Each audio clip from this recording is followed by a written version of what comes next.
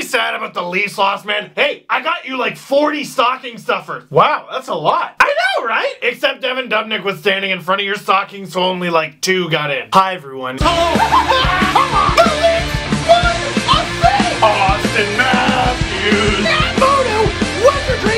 Well, time for a rebuild. This team is ruining my life! Leafs lose 3-2 to the Minnesota... Ah! Torture! Torture that game! The New Jersey Devils or the Minnesota Wild never trust a team whose original colors are red and green. Because you will not have a Merry Christmas, you will simply have a lack of goals! Kadri Verselke takes a hit, he stripped behind the net, passes in front to Yippee-ki-yay Jason Zucker, and it's 1-0 Minnesota. Yes, there was a defensive breakdown, would have loved to save on that one. Freddie stumbled. Ah, too bad! A few minutes later, congrats to whoever had Chris Stewart getting a breakaway in their pool. He's a Scarborough native. Scarborough is now part of Toronto, so therefore, of course, he's gonna get a goal. He beats Frederik Andersen very similarly to how he was beaten in the Vancouver game in the 5-hole. It's 2-0. Put a bow on it. This game is over! Of course, Nazem Kadri breaks in, he puts a rebound off Devin Dubnyk's pad, and Ben Smith, Benjamin, bangs it in, and everyone's tweeting me like, oh yeah, the game's over there, Steve? Eric Stahl comes in, beats Freddie, there's another one I would have loved him to stop, and Eric Stahl says, yes, the game is over because I'm Eric Stahl, and I beat up the Leafs no matter what team I'm on. A few people tweeted me, Steve, everyone does that to the Leafs. I know! It's okay though, Bose Lightyear to the rescue, toe dragging Matt Dumba, making him look okay, everyone made that joke. I'm so sorry, Matt. And he scores on Dubnyk 3-2. Guess what? Hope. And Devin Dubnyk says, guess what? Nope. Leafs outshoot the Wild 52-3 and lose. And you can be optimistic with how the performance went and say, well, usually if you outshoot your opponent 73-2, you're gonna win, but they did not. Okay, they had a couple defensive breakdowns, but generally speaking, if you outshoot your opponent 95-1, you will come away with 2 points. I don't care if the Leafs had 127 shots and Minnesota had -6. They still lost. Yeah, well, Devin Dubnyk, you know, sometimes you just run into a hot goalie. The Leafs had a bad start, and they had no excuse to have a bad start. They had so many days off, they should have come in fresh as a daisy. With special emphasis on their start because they've had bad starts recently. And you could say, well, Steve, the Leafs had like 3 shots in their opening shift. Austin Matthews looked great. Yes, he sure did. But what else is new? I'm frustrated, okay? I'm frustrated with the Leafs being last in the East right now. I would have never predicted that, even watching their first month, which was bad, by the way. I'm frustrated with the moves, or the lack thereof. Like, even to shake up the lineup a little bit. You don't even have to take anyone out. Just shake it up a little bit. And I'm frustrated with basically everything I'm hearing. Next person who talks about should the Leafs have drafted Laine over Matthews is gonna get a donkey kick in the balls. Didn't I talk about this? Did I not talk about this? Someone please send me the video that it was in. I know I said it on the podcast. I said this was going to happen.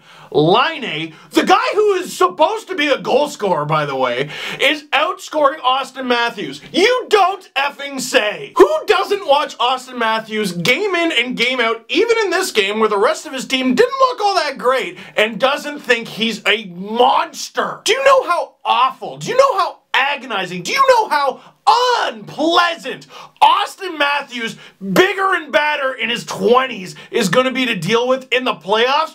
Good luck! And this is the frustrating thing with the Leafs this season. This is the frustrating thing with the Leafs in this game. It's coming. We know it's coming!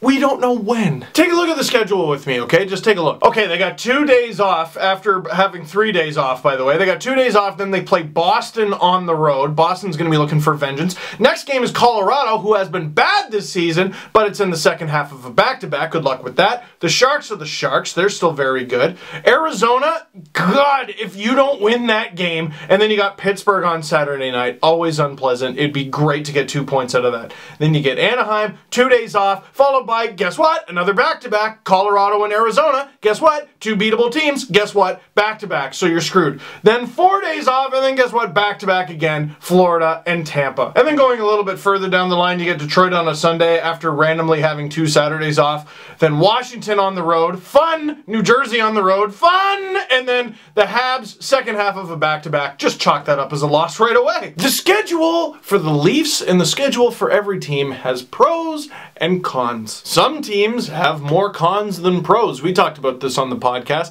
The Leafs are the tired team 14 times. Edmonton is the rested team like 19 times. But it's the schedule. It's there. It's made. And it's what you stick to unless there's a blizzard.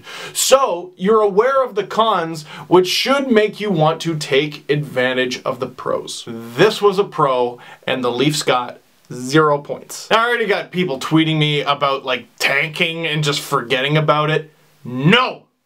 That's not what this season is about. Last season, we know what last season was. It wasn't the rebuild, it was the debuild. This season, the future is in the lineup every night, and if you cheer against this lineup, you're cheering against the future. Damn it. Damn it, damn it, damn it. I feel like all this time cheering for the tank, I'm now paying for my sins. Hey, look, the Leafs won their arbitration case with Jared Cowan, okay? So they get to buy him out, they get a little bit of cap relief this season, they don't get hammered next season, they still have to pay a little bit of a penalty, but not a huge one. You don't cheer for this sort of thing, but injuries are accumulating throughout the league. The Rangers have a bunch of guys, the Habs have a bunch of guys up the middle, not just on their NHL team, but on their minor league team. Is there a fit for Peter Holland somewhere? All the Leafs want to do is dump this guy so they can have Josh Leivo in the lineup. Martin Marincin was ill for this one, but after a few good performances, it sounds like Babcock wants him in the lineup a little bit more. We'll see what happens with Kerry Ramo. There's all this shuffling going on, and I just hope that at some point it results in some wins. So hey, you know what? Less anger and less sadness. Let's look at some smiles. Here's me talking to a whole bunch of Leafs. I got to go to the Leafs morning skate yesterday. I got to talk to a bunch of the Leafs about a bunch of funny things, and I showed them your video questions.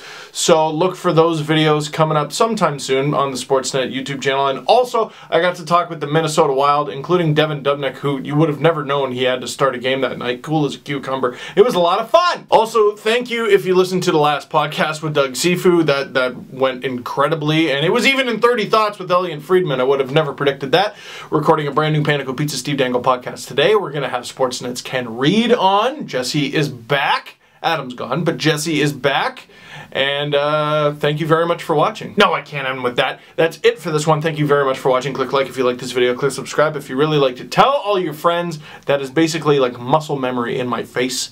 And I will see you next time when I yell less because the Leafs win. Right?